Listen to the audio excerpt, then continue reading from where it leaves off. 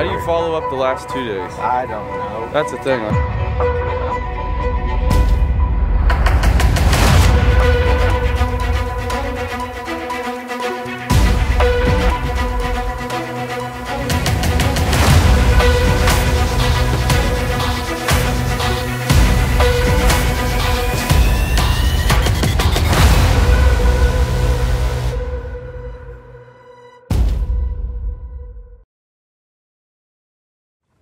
He was throwing stuff at me this morning. You know what? It's been a good weekend.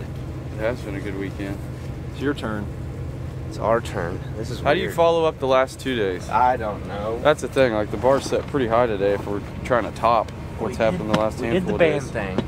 We did the band thing, shot 7 bands, and then now what did we do? Yesterday, what was it, 42 birds? 41 birds? 14 man? Yeah. So the bar's set high. Whether we go above or below is to be determined. So, we always give Q a bunch of grief about always making sure he brings cookies, and he specifically threw these and said, "Dice, here you go."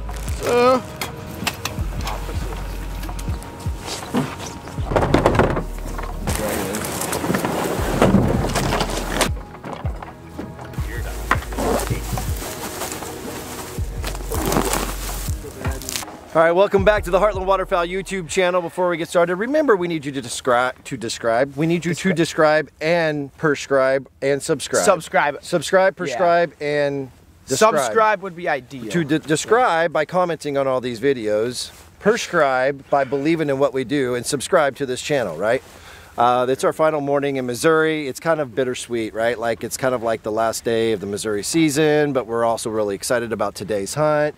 Also excited to have this guy here, but also sad that this is our final day with you, man. It is. Season closes. This is our last hunt. It's been a fun. This is our 4th morning. This is our 4th hunt. Yep. And the last 2 have been absolutely amazing. Yep. And hopefully today's the same, or we can top it. Maybe we'll shoot a ton of birds and bands. I think there's opportunity to. The only downfall is we don't have any wind this morning, so we're all set up basically. We don't have the floaters in the water yet. We're waiting for Logan to come back with a ripper. Upon getting here, we realized we needed that ripper to get a little motion in the water and push some of this ice out. Then we'll throw the floaters and we should be ready to go. There's a lot of birds in this area, so there's no reason why. I mean, we're at the mercy of Mother Nature like always, but there's no reason why this shouldn't be a good hunt. So wind would be nice. Yeah, it'd be real nice right now. We're still gonna get them. Yeah, right now it's 0 to negative. Yeah. The ice rippers will help a lot though for movement. It's gonna be good.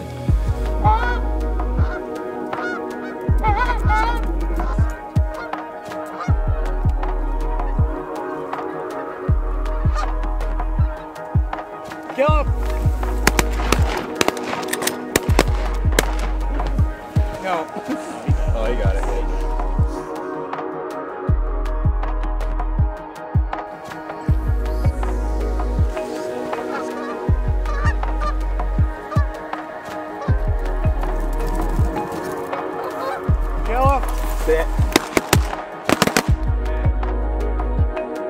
I think now that we got some of this ice out, we got the wind picked up, the wind kind of shifted a little bit more from our back right shoulder to our, I guess mainly right behind us, maybe even a little left shoulder. They're finishing a lot better. They're finally thirsty. So it's just going to be a midday shoot. What is this? It's got to be about 10 o'clock by now. Yeah, right at 10 o'clock.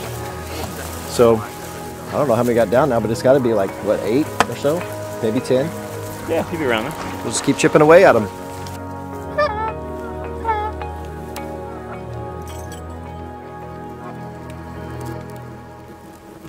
Kill him! Crew!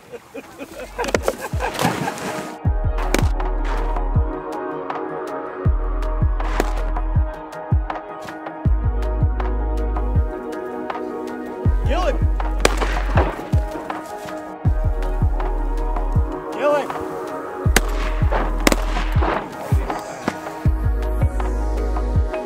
Whatever you want.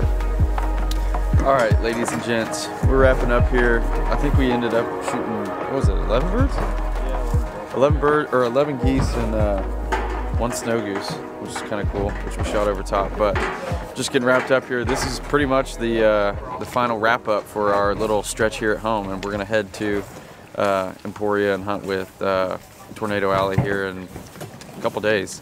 and that's going to be the rest of our season. But I believe that's a wrap for home. We had an incredible time. We got to hunt with some guys that we don't usually get to hunt with. We got to hunt with some other friends that we've hunted with over the years that we don't get to hunt with all the time because we're traveling.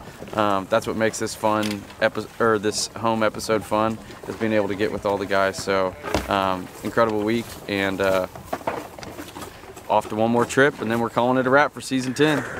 Peace.